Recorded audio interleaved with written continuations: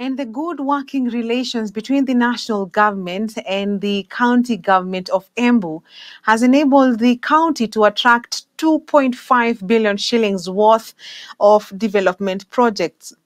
Governor Cecily Mbarire has noted the beneficiary projects include the ultra-modern market at a cost of 1 billion shillings, modernization of Runyenje's market at a cost of 250 million shillings, the county aggregation and industrial park project at Makanga, co-founded by national and county governments at 500 million shillings, and the improvement of the Embu Moi Stadium done ahead of last year's Madaraka Day celebrations, among others.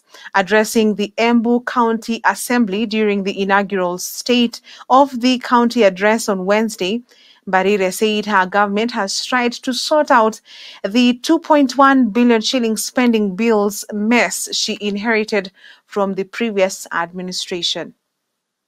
In a special way, I wish to thank His Excellency the President Dr. William Ruto and the United Democratic Alliance's leadership for finding it fit to have me as the national chair of the ruling party. This position is of great benefit to the people of Embu and gives me a platform to negotiate with the government for development projects. I'm happy to inform this House that we have benefited greatly through projects funded by the two levels of government.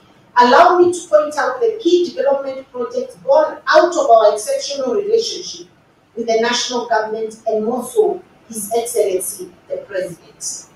Number one, the construction and development of Embu ultra-modern market. This project, which is worth close to 1 billion, courtesy of the State Department of Housing and Urban Development.